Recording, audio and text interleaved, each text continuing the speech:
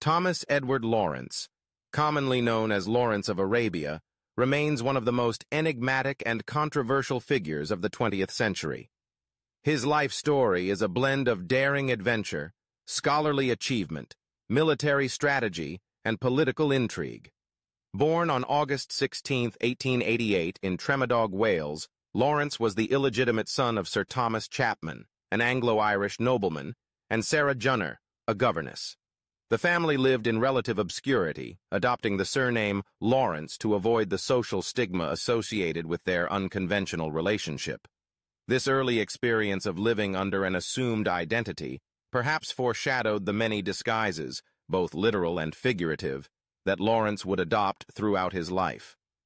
From a young age, Lawrence exhibited an intense curiosity and a passion for history, particularly medieval and classical subjects. This intellectual drive led him to Jesus College, Oxford, where he studied history and became deeply interested in the Crusades.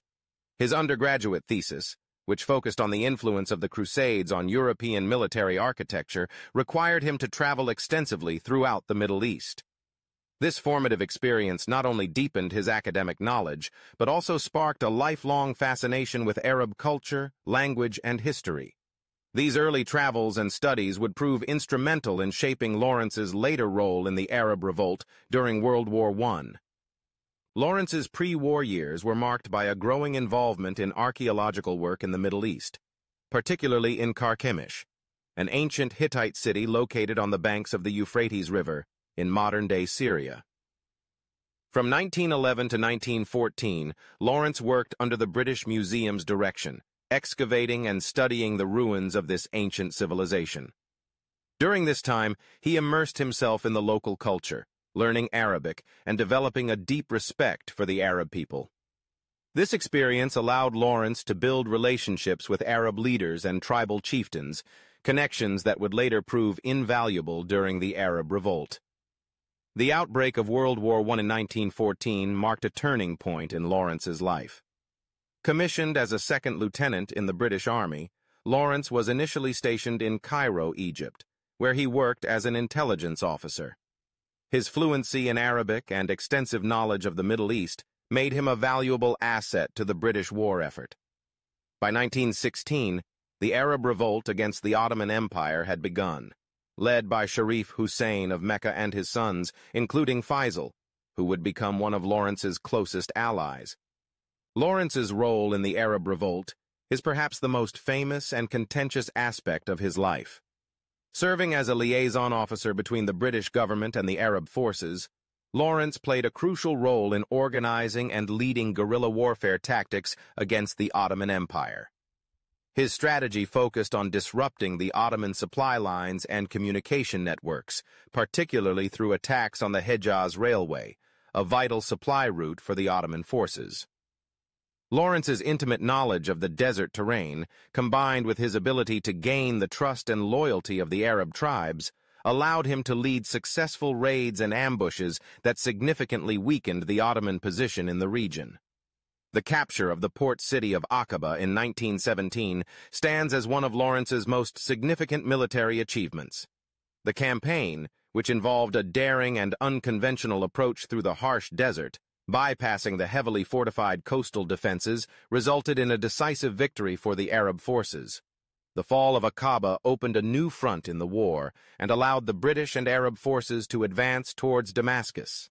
This victory cemented Lawrence's reputation as a brilliant military strategist and a hero of the Arab cause. However, Lawrence's involvement in the Middle East during this period was not solely military. He became deeply invested in the political future of the Arab world, advocating for Arab independence and self-determination. Lawrence envisioned a post-war Middle East where the Arab nations would be free from Ottoman rule and able to govern themselves according to their own traditions and aspirations. This idealism, however, was at odds with the geopolitical realities of the time. Unbeknownst to many of the Arab leaders, the British and French governments had already signed the Sykes-Picot Agreement in 1916, a secret treaty that divided the Middle East into spheres of influence, effectively laying the groundwork for the colonial partitioning of the region. Lawrence was acutely aware of the implications of the Sykes-Picot Agreement and the betrayal it represented to the Arab leaders who had allied with the British. Despite his growing disillusionment, Lawrence felt compelled to continue supporting the Arab cause, believing that his presence could at least mitigate some of the damage caused by the duplicity of the European powers. His sense of duty and loyalty to his Arab comrades, particularly Faisal, drove him to participate in the final stages of the revolt, including the capture of Damascus in 1918. The capture of Damascus was both a military and symbolic victory for the Arab forces, but it also marked the beginning of Lawrence's deepening disillusionment. The subsequent peace negotiations at the Versailles Conference in 1919, where the fate of the Middle East was decided, left Lawrence bitter and disillusioned. The imposition of British and French mandates over the former Ottoman territories dashed any hopes of a unified and independent Arab state, a goal that Lawrence had passionately supported. The division of the Middle East into artificial states, with little regard for the ethnic, religious, and cultural realities of the region, sowed the seeds of future conflicts and instability. Lawrence returned to Britain after the war, a man profoundly changed by his experiences. He struggled to reconcile his idealistic vision of Arab independence with the harsh realities of imperial politics.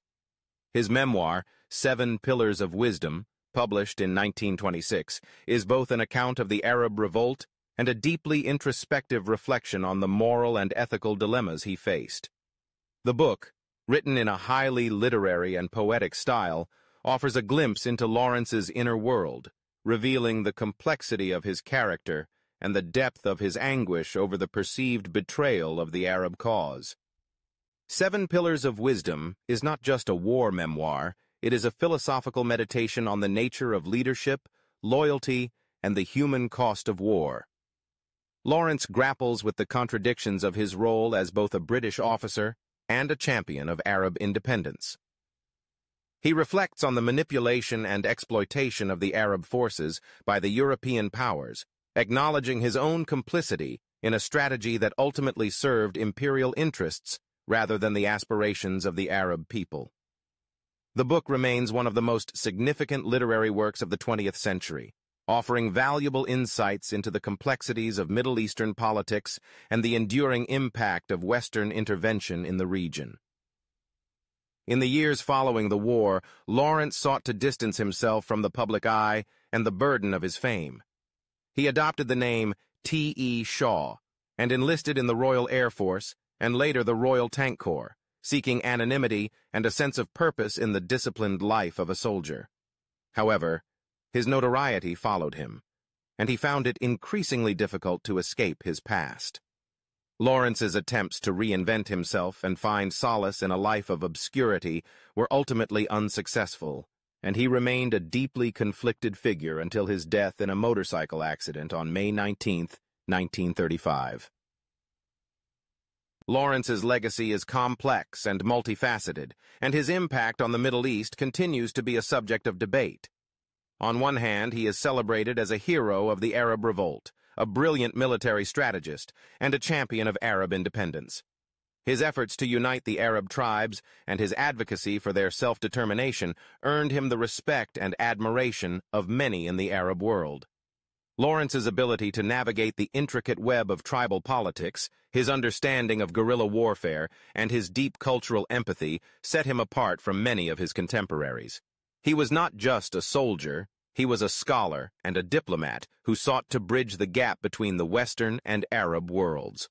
However, Lawrence's legacy is also marred by the political realities of the time and the unintended consequences of his actions. The policy of division, as epitomized by the Sykes-Picot Agreement, created a fragmented and unstable Middle East. The arbitrary borders drawn by the British and French ignored the complex social, ethnic, and religious fabric of the region, leading to decades of conflict and strife. Lawrence was acutely aware of these dangers and expressed his fears about the consequences of Western interference in the Middle East. In 7 Pillars of Wisdom, he poignantly wrote, "We are calling them to fight for us on a lie, and I can't stand it." This statement reflects Lawrence's profound sense of guilt and his recognition of the moral ambiguity that defined his role in the Arab Revolt. The artificial borders established by the Sykes-Picot Agreement and the broader policy of Western intervention in the region have had long-lasting and often devastating consequences for the Middle East. The creation of Israel, the partitioning of Iraq, and the civil wars in Syria and Lebanon are all, to some extent, rooted in the arbitrary borders and power structures established by the colonial powers in the aftermath of World War I. These divisions have fueled nationalist, sectarian, and extremist movements that continue to challenge the legitimacy of the post-colonial states and contribute to ongoing conflicts in the region. In the present day, Lawrence of Arabia remains a figure of fascination and debate. His life and legacy have been the subject of numerous books, films, and academic studies. The 1962 film Lawrence of Arabia, directed by David Lean and starring Peter O'Toole, cemented his status as a cultural icon. The film, while highly dramatized, captured the complexity of Lawrence's character and the moral dilemmas he faced during his time in the Middle East. However, the romanticized portrayal of Lawrence in popular culture has also contributed to the mythologization of his life, sometimes overshadowing the more nuanced and controversial aspects of his legacy. Lawrence's impact on the modern Middle East is also evident in the continued struggles for self-determination and sovereignty in the region. The dream of a unified Arab state, which Lawrence supported, remains unfulfilled, and the legacy of colonialism continues to shape the political landscape of the Middle East. The artificial borders established by the Sykes-Picot Agreement have been a source of tension and conflict, contributing to the rise of nationalist and sectarian movements that challenge the legitimacy of the post-colonial states. The legacy of Lawrence and the Arab Revolt can be seen in the ongoing efforts by various groups in the region to resist external domination and assert their own identity and autonomy. Lawrence's life and legacy also offer important lessons about the complexities of leadership and the ethical dilemmas that arise in situations of war and conflict. His deep empathy for the Arab people and his commitment to their cause were genuine, but they were ultimately constrained by the broader imperial interests of the British government. Lawrence's story is a reminder of the challenges that arise when ideals are confronted by the realities of power politics. His internal struggle between loyalty to his comrades and the recognition of the broader geopolitical implications of his actions speaks to the moral ambiguities that often accompany leadership in times of conflict. Despite these challenges, Lawrence's legacy as a scholar, soldier, and advocate for the Arab cause continues to resonate. His writings on the Middle East remain influential, and his insights into the complexities of the region are still relevant today. Lawrence's ability to understand and engage with the Arab world on its own terms, rather than imposing Western values and perspectives, is a lesson that continues to be relevant in contemporary discussions about international relations and cross-cultural understanding. In recent years, there has been renewed interest in Lawrence's life and legacy, with scholars and historians re-examining his contributions to the Arab Revolt and his impact on the Middle East. This re-evaluation has led to a more nuanced understanding of Lawrence, one that goes beyond the mythologized image of Lawrence of Arabia and considers the broader implications of his actions and the political context in which he operated. Lawrence's story is a complex one, marked by both heroism and tragedy, idealism and disillusionment. In conclusion, Thomas Edward Lawrence, or Lawrence of Arabia, was a complex and multifaceted figure whose life and legacy continue to influence our understanding of the Middle East. His efforts to support the Arab Revolt and his advocacy for Arab independence were significant, but they were also constrained by the geopolitical realities of the time.